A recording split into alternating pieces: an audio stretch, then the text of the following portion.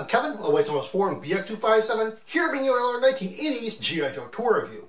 And today I'm going to be taking a look at the G.I. Joe's low-crawl vehicle, the 1986 LCV Recon Sled.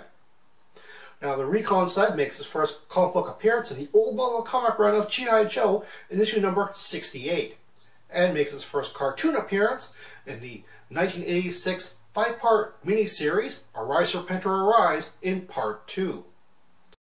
After its initial retail release, the LCV actually had a long run as a mail-away from 1988 through to 1992. There's no denying that the Recon Sled is a very strangely designed vehicle. Most collectors will classify it as a motorcycle, and so will I. It has the following features, like a big cycle-like rear wheel, which actually does have a rubber tire, which is rather nice. On the other side, it has what looks like a Gatling gun, which swivels around, but it doesn't swivel completely around. As a matter of fact, it seems to be most comfortable facing backwards. It just doesn't rotate any further than this, at least it doesn't on my example.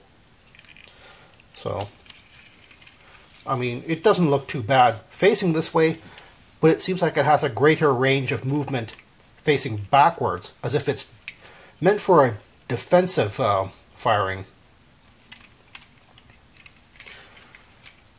Then on the front, we have these front rollers instead of another, rather conventional wheel. They almost look like little tracks, but they're not. They're just kind of rollers. But they don't actually roll. They have a dummy wheel underneath here, a single one at that, which is rather unfortunate, and we'll see why in the moment. It actually turns specifically in a 40-degree arc. And I only know that because it says so on the back of the box for some strange reason. It also has these front... Well, actually, I don't know what these are. On the back of the box, they're calling these things machine guns. And there's one on either side of the front cowling. And it really does look like weapons because it has these little things going down here, which look like ammo clips. However, on the blueprints, they're calling these things front sensors. Well, I don't know. As for the top here, it has a little periscope on the top, which you can move around. And one of the reasons why this thing is supposed to have a periscope is because the figure is actually supposed to lie down prone on the chassis here, and it's supposed to look at this portion of the monitor, basically facing downwards while driving this thing. Now here's a better look at the control surfaces of the vehicle. There's a lot of really nice stickers, but it does add a great deal of techno detail there. And this is the main monitor here that they're supposed to be looking down at while driving the thing forward. As for a figure, you can use basically any vintage figure in here, but I'm specifically going to use Mainframe here, mostly because he's one of the few 1986 figures that could actually kind of look upwards a little bit, like his neck actually does go up quite a bit more. So he looks a bit better in the prone position when he's, seated in this thing. But like I said, you can basically put any figure in there, it's not really going to matter. So what you're supposed to do is you're supposed to actually put the feet in these little holes. The knees are supposed to rest here, and his belly is supposed to rest along here. Now, this is pretty much impossible for any vintage figure.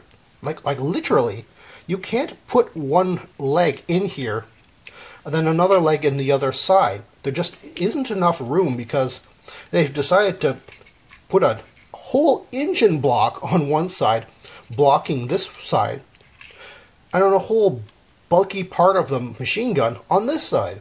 So you can either put one foot in and then pretend to put the other foot in on one side or the other. Here, I'll just put one in here. Now, these cutouts, right where the cowling starts, that's where you're actually supposed to put the hands. That's supposed to be the sort of control grips, but there's nothing actually in there. These things on the bottom are not handlebars. Again, we'll get to that in a bit. So You stick the figure's head in like that, put the hands in like this,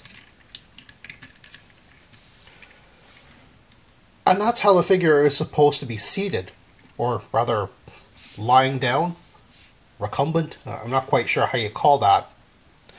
But this is the whole reason why this thing is called a low crawl vehicle, because it is so low, and he is supposed to be just sort of peeking out. Like the highest point is the periscope. And that's the whole point of this thing. It's supposed to be a stealthy, creeping vehicle that you can creep up on an enemy bunker or whatever and just pop up over the bushes with this thing. It's not supposed to be a big, loud vehicle just rushing into battle.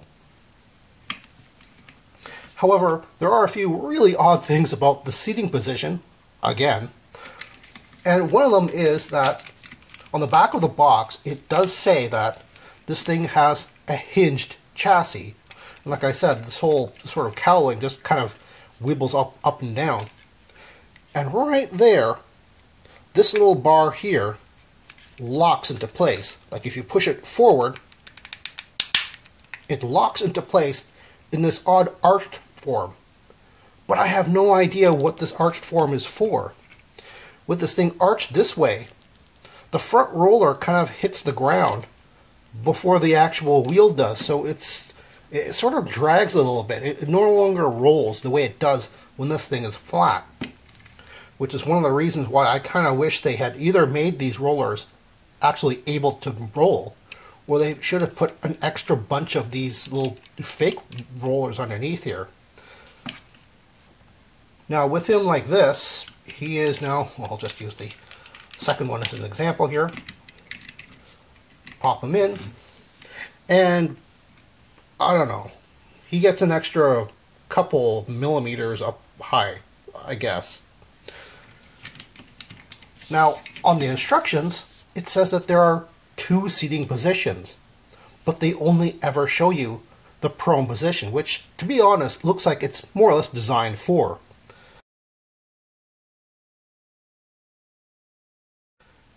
And quite frankly, it is.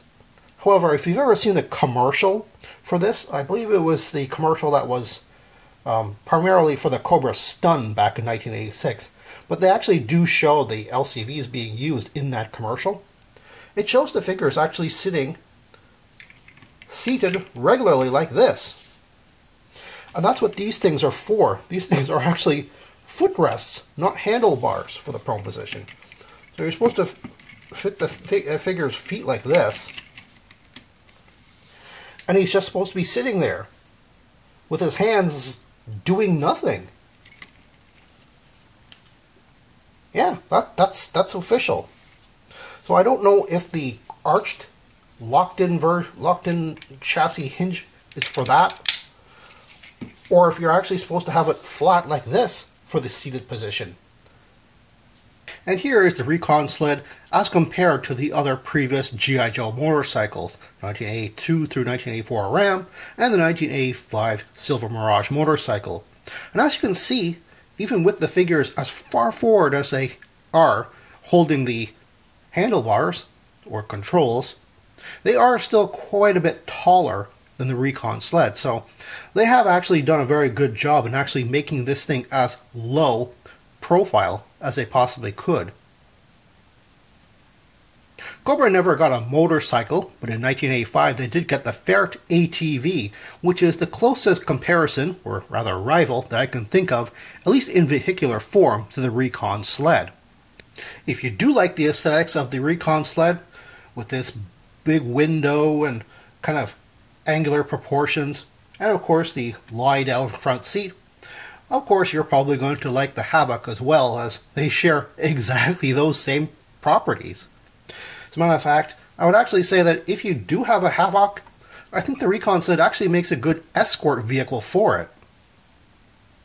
And now it's time for... Does a modern figure fit in it? As usual, I'll be using my 2009 Rise of Cobra Footloose figure as my example of a modern G.I. Joe figure. But I'll just be pointing the toes downwards, and on some figures you can't actually do that because they don't really have the same ankle articulation. But if they do, that's what I'm going to be doing here, just to make things a little bit easier. You can just pop this guy right in those rear footholes there. Oops.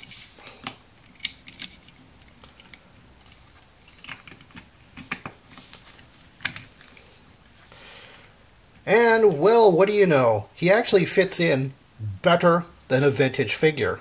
Because of all that extra articulation, you can actually get both feet in the footholes. If looking for an LCV Recon set on the aftermarket, they're extremely common.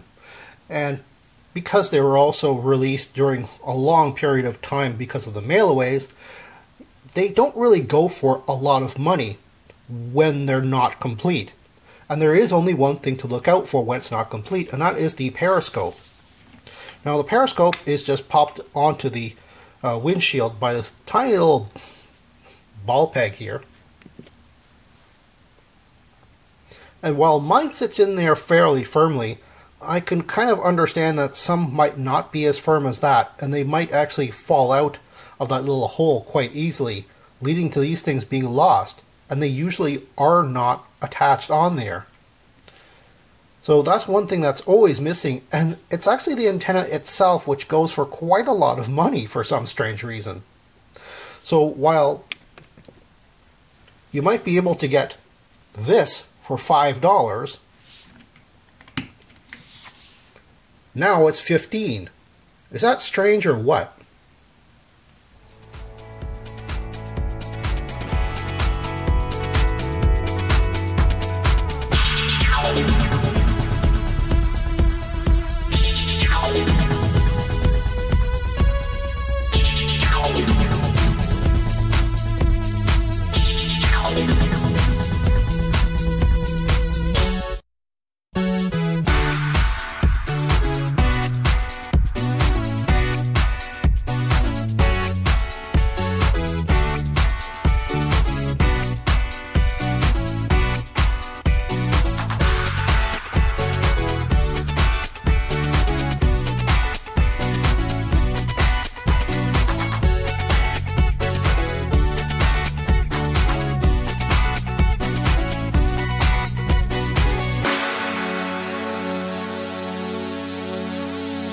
Cobra never got a proper motorcycle, but in 1985 they did.